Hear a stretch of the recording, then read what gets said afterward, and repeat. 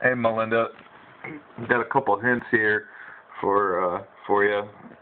Um, like for starting a game, or well, when you get your rack of letters, um, one thing to look at is like ED or ER. Always put those at the end, and then you can kind of move around. You know, words that end in ER or ED or ING.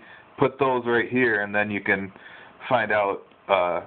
It's easier to find words in here. Now, when you go to play on your first move, this is something Mar never does.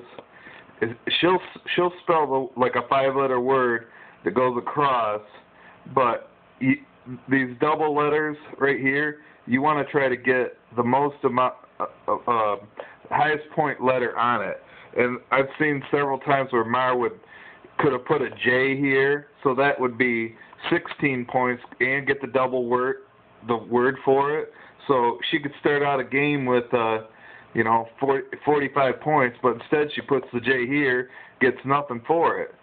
So what I'm going to do is, since all my letters are 1 point except the D, I'm going to put the D on the double letter here and spell rioted.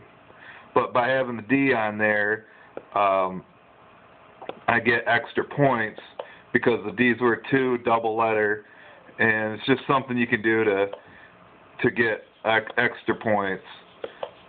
So right there, you see what I mean? Try to get the highest value letter point on the double letter score before you play it.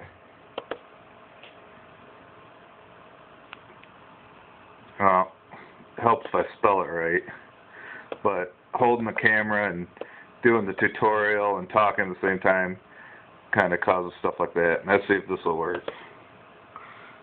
18 points. Okay, it's your move.